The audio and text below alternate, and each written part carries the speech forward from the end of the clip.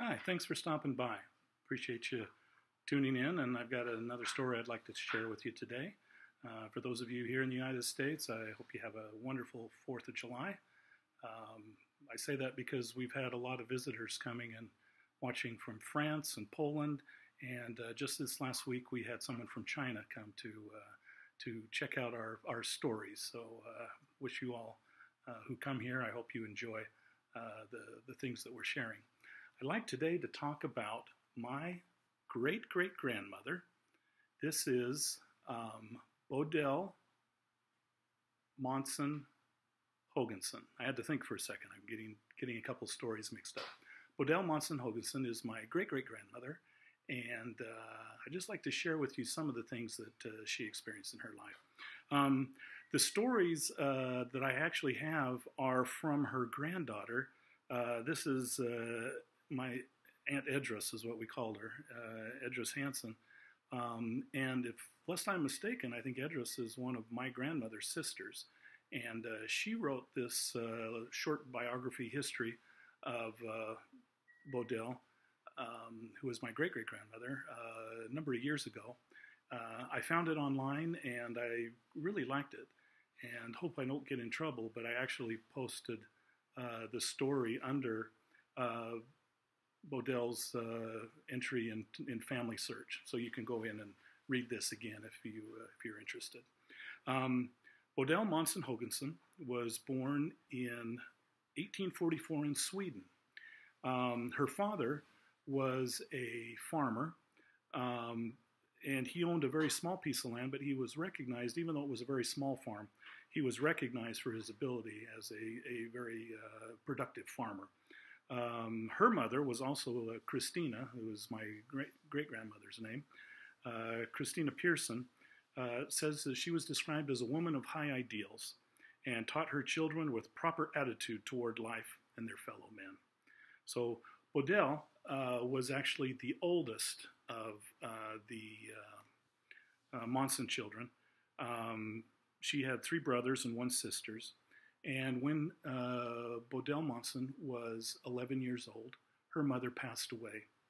And Bodel being the oldest, it fell on her to take care of the younger children.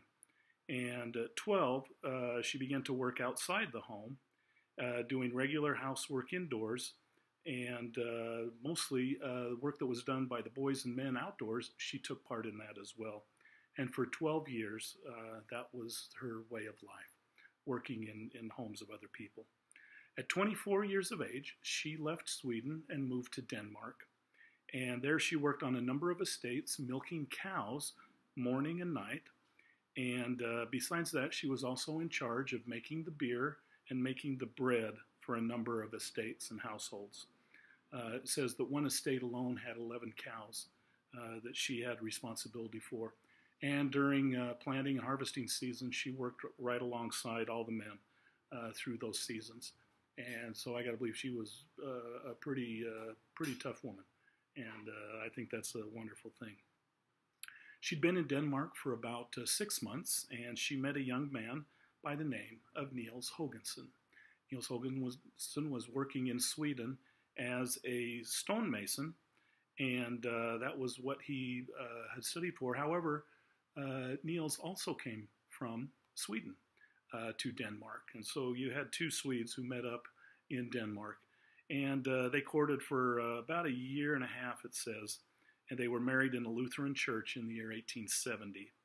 And they lived in Denmark, continued to live there for another 4 years. And 2 of their children were born. Peter and Christian were their little boys. Now, it says that on a very stormy night, early in 1877, this was early being January, February, 2 Mormon elders, one by the name of Hogenson and the other just Elder Christensen, came to their home. They were 2 local elders, and shortly afterwards, another elder by the name of Elder Soren Jensen came, and the Hogensons, it says at that point, became very interested. I don't know if there were language issues or whatever it was, but Elder Soren Jensen was actually the one that got them very interested in the gospel.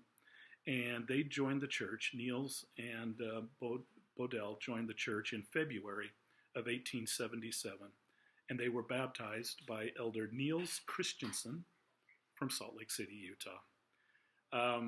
Shortly after that, their first daughter was born, and her name was Christina, and she is my great-grandmother. And at that time, in the spring of 1880, they decided that they would immigrate to America.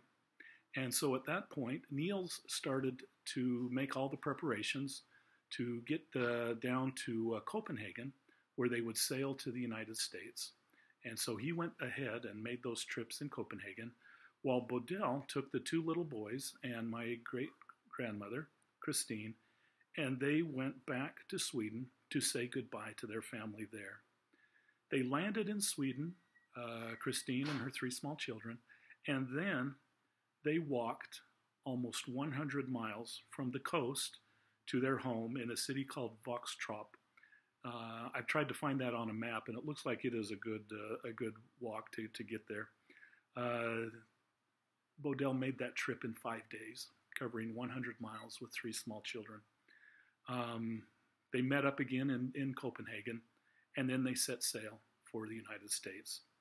After coming through immigration in New York, they then hopped on a train and went towards Utah. It says after they had pulled out of the station in Omaha, all three children took sick with the measles. So you can imagine what it would be like traveling in a new land on a crowded, dirty train with three sick children until you arrive. That's your welcome to America. I think that's pretty amazing. The Hogensons reached Ogden, Utah in July 29th of 1880 and immediately made their way up to Logan.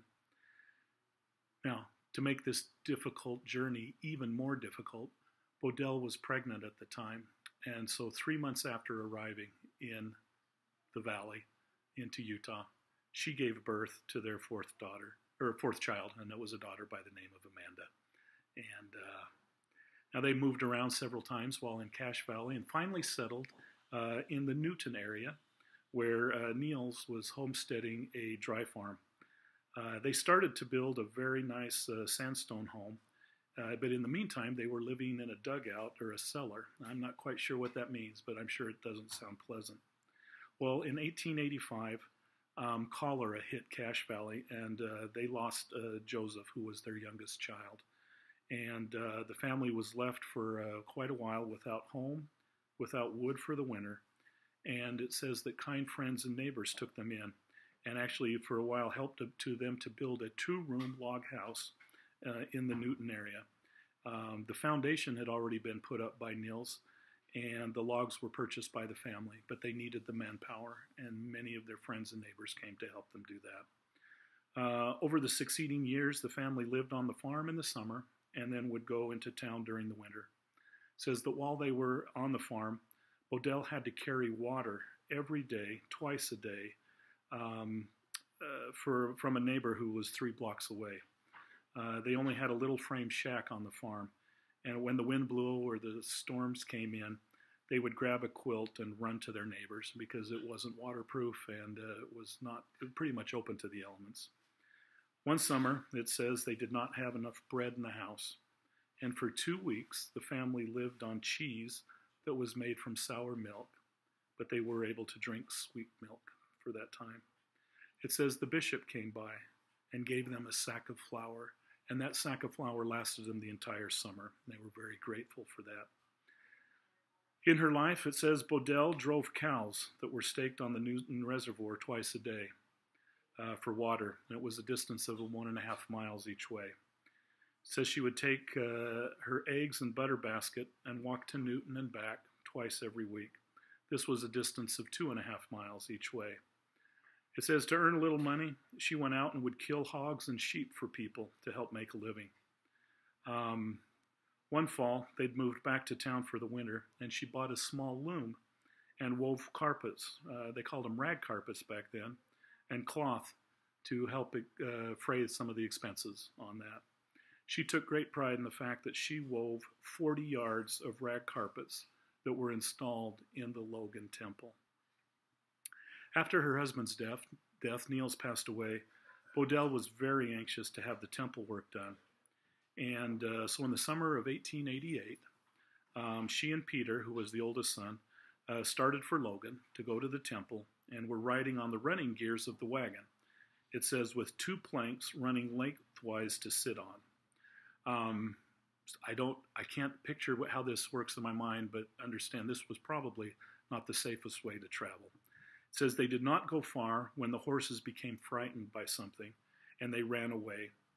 Bodel, in trying to get off the wagon, missed her step, fell under the wagon, and one wheel rolled over her leg. This injury caused her to limp for the rest of her life. Bodel was a woman of great faith. She was a prayerful woman and always went to the Lord in times of distress or trouble. There's a story that I won't just for the sake of time, but go into her entry under Family Search. There's a story there where she had a vision of one of Peter and Christian who were in a wagon, that the horses were spooked and ran away.